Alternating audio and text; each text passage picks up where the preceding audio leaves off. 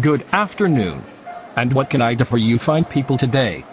Do you happen to have any PlayStation 5s left? Our two sweet, adorable little girls have been really wanting one, but we have never been able to get one, because they are always sold out. Oh I'm sorry, but we just sold our last one to a guy with two boys and we won't be getting any restock for another 6 weeks. What? Are you kidding us right now? There is no way that we are waiting 6 weeks to get one. We want one now. I suggest you find the person who brought the last one, take it from them and give it to us, because that was supposed to be our PlayStation 5. I'm sorry, but I'm not going to do that. If they paid for it, then it rightfully belongs to them. Mommy, Daddy, there is a man and two boys outside with the PlayStation 5. Ah, well done, Keddy sweetie. Come on family, let's go take that PlayStation 5 from them as it rightfully belongs to us. I better keep an eye on them. Thank you for getting me this PlayStation 5, Dad. You are very welcome, Kalu. You have been very well behaved all month and you deserve it. This is so not fair. How come I don't get a PlayStation 5? Because you're a bastard. Now stop complaining and deal with it. Joy. You three. Oh, hi there. Can we help you guys at all? You're a thieving son of a bitch. What on earth are you talking about? Don't you play dumb with us. He's talking about that PlayStation 5. That PlayStation 5 belongs to us and you stole it.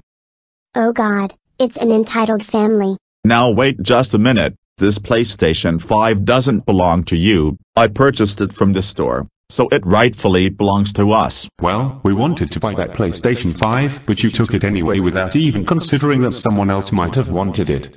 That was very selfish. Oh, give us a break. We saw it first. That doesn't matter. We're the ones who should have brought that PlayStation 5, not you. Now, either you hand it over or we will call the cops. Oh, piss off. And I'm sure that they'll put some more in store real soon. So why can't you wait until they restock instead of trying to steal one from someone else? Because they're not gonna be restocked for another 6 weeks, and we don't want to wait that long. We want a PlayStation 5 now. So you better hand it over right now or else we will have you all arrested for stealing. Oh, why don't you just go away and leave us alone, you bunch of entitled lunatics? Hey! Don't you speak to us like that, you bald little dickhead. Right, if you're not gonna give us that PlayStation 5, then we will call the police. Hello, is that the cops?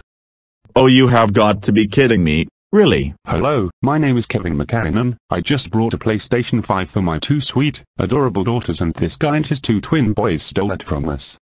That is a goddamn lie. Please can you hurry? Now he is threatening to murder me and my wife with a machine gun and he said that he's going to kidnap my two daughters. We are all in danger. Hey. None of that is true either. What the hell is wrong with you, man? Alright, thank you very much. The police are on their way.